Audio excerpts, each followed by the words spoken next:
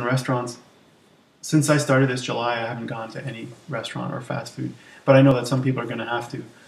And but the general rule of thumb is just avoid. The people that I know that are going to restaurants and a lot and eating out, they're generally heavier and unhealthier. It's just you can do it. You can ask for special meals to be made. You can find a baked potato at Wendy's or whatever, but the odds are against you.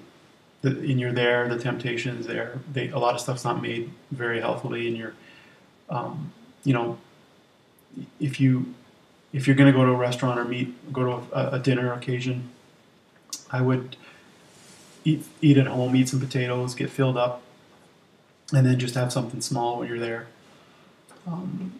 Because it's just going to be tricky to find stuff that you didn't put a lot of oil on or stuff. But you can do it. You can ask and try to be, you're going to stand out with the people you're with, and you're not always going to be able to get those alternatives. So generally speaking, I would try to avoid those situations. Try to meet people, outside of a food establishment. If you want to chat with people, why do you have to, do it at a restaurant? So there's lots of other places to meet.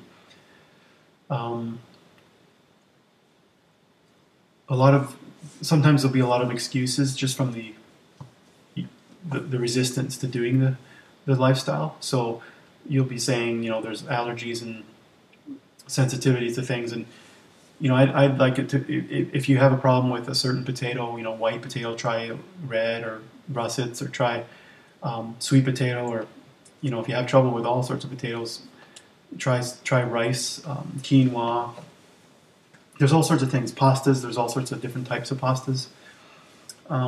You just got to be persistent and really try. Don't just give up and say I can't eat this stuff because I have issues. And those things are really tough to determine because there's a lot of foods that we eat. But I would say that just work hard to find alternatives and make sure that you actually do have an issue with those, because there's flour and in all sorts of things. So if you have issues with pasta, there was probably flour in desserts and things like that. And there's, you can find alternative ways to make some things. So be persistent and really try to find alternative starches that might work for you. I mentioned a little bit about social situations, as far as fast food and that. But if you're actually going to family gatherings and friends and stuff, a lot of people are like, well, these people are going to want me to eat this or that. What I found is, if you just don't say anything and you just eat what you want, a lot of people don't even notice if you don't make a big deal about it. But if people are giving you a hard time, I would really try to stand up for yourself and be a leader. Be confident in what you're doing. I mean, I've had people make jokes and they're not in great shape, and I just kind of smile, because it's like, I'm not going to really take advice from this type of a person. And I advise that you just be confident, have that quiet confidence. You don't even have to say much, but just don't give in and eat stuff because someone else wants you to do it. It just doesn't. It's not the way to go. Just a couple of final things here. There's a lot of people that are in the 80-10-10, fruit, raw food, that type of thing.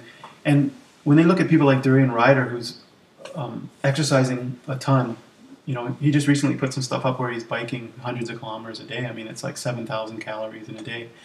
And he has to eat a lot. He has to drink juices and blend banana date smoothies.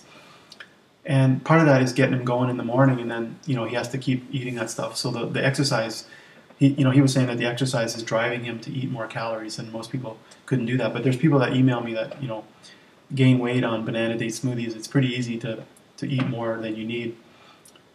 It's not going to make you magically get up and exercise it all off and give you all this amazing energy like people are talking about.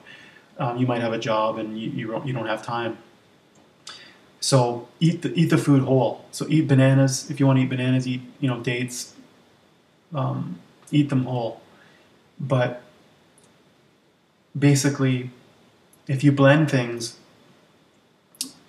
it's breaking down the fiber and that, and it makes it easier to overconsume. I'm not saying that it's bad in the sense that it does something to the food, but what I'm just saying is You look at like a blender full of banana dates, it's, over 1,000 calories easily. Um, and so people like Jeff Novick and that are advising people to eat their food whole. So it's going to digest slowly in your system. It's got the fiber and the water and everything in there, and just it's going to reduce the amount of calories that you can eat. Like if you eat natural whole foods, you'll have some sense of how much is enough. It's a natural instinct. When we eat foods that are high in fat and with all sorts of hidden sugars and things like junk food and fast food, we can't really sense the caloric value there, and we also are lacking in some of the nutrients, so we tend to overeat. But I think that just eat the food whole. And you have to look at people that are exercising a lot. You don't eat. Not everybody's going to eat the same amount of calories. So unless you're doing long distance runners, and that's driving you to consume more calories, just eat the calories whole. You don't need to be drinking fruit juices and blending smoothies all the time. If you eat low calorie density food, so you got your salads, fruit, vegetables, starches, legumes like beans, you're getting with beans and that you're getting close to kind of a good calorie density. Be a little careful with the pastas and the breads. I mean, they're good food, the whole grains, stuff like that, but basically, it's getting up in the higher calorie density areas, and that the total calories do matter. So when you're listening to people, whether it's doctors or authors in books or whoever, you got to be skeptical. Don't just, the news media says something's good or bad. Be skeptical. The best thing to do is to look at the science. So a lot of the authors and doctors will reference studies, and you got to take some time and look at the studies a bit. They're not too bad if you look at look at how the study was conducted, look at some of the results, and just question things. Don't just accept what somebody tells you, even me. So, I expect people to look at a lot of the things that I'm talking about, and just experiment. Like, you could just eat a bunch of potatoes for lunch and dinner, and at like a good portion of it, even if no matter what else you're eating, just eat a big pile of potatoes, no fat potatoes and no fat gravy, and see how filling it is, and do that for a while. Give it a chance and see how you do. It's not going to be a major change to just throw in a whole bunch of potatoes to your diet, and that's going to sort of crowd out some of the other higher density calorie foods that you normally eat, like the fats and the oils and stuff like that. Okay, so I just wanted to give some tips, some practical advice that I think will help you guys. Like I say, we're eating mashed potatoes and French fries, like baked fries, and tacos and chili and soups and salads and cereal and all sorts of great stuff. And it's comfort food. It's tasty. There's a mix of raw and cooked. It's not a big deal. And people that are fruitarian or people that are even meat and dairy can really get on board on this and have all the benefits. So hopefully some of this will help you. Make sure when you're weighing yourself that you're looking at not just your water weight. So when your carbs are stored in your muscles like glycogen, and that can store water as well. So you really got to try to check your body fat. If that's what you're trying to reduce, is getting a body fat monitor, either on a scale or one of the handheld Omron ones. Some body measurements with the tape measure.